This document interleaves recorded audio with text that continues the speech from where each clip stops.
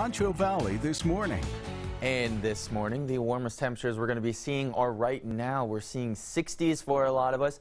Some of us, like Sterling City, Arizona, and Big Lake, 59, but not too bad. If you think this is chilly, I hate to be the bearer of bad news, because we are going to see temperatures continue to drop because of a cold front that's coming through for your Veterans Day. We're going to see 45 by the afternoon, that plus a combination of strong winds, so that wind chill is something you want to keep an eye on for the rest of today and into tomorrow. Even as we go into 5 p.m., we do have a little bit of light rain chances, but the temperatures are starting to see those 30s, so plan accordingly.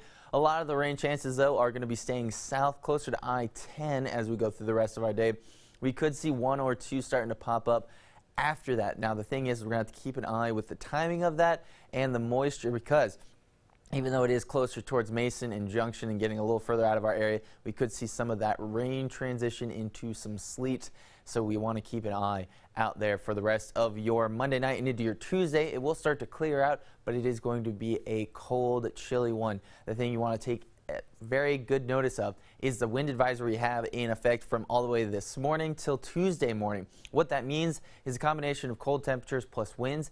It's going to feel even colder than it actually is out there. We're going to see as we go into tonight, we'll see temperatures going to feeling into the 20s, even though they're going to be hitting those 30s by around 6 p.m. And then for Tuesday morning, going to be hitting some of those teens for us for your Tuesday morning commute. So add layers, definitely want to be cautious out there, because it's going to be cold throughout the entire day with those strong winds into your Tuesday after having such a nice weekend that we had some 70s. But for today, starting out in those 60s and then cooling off into those 20s. We're seeing 23 for tonight, and then, like I said, we'll get slowly back into the normal temperatures after Tuesday with some 60s. But that's the thing is after having such a nice weekend of some 70s, 75 on Sunday, it's going to not be too fun to start our Monday off with cold temperatures and seeing them drop throughout the rest of the day.